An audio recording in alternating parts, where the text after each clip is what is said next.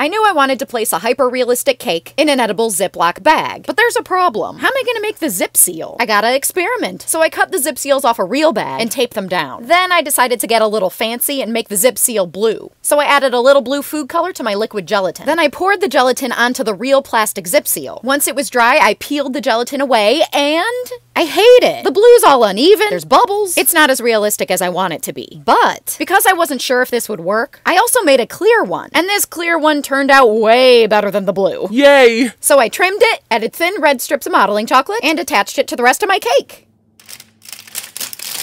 Subscribe for more cakes that don't look like cakes.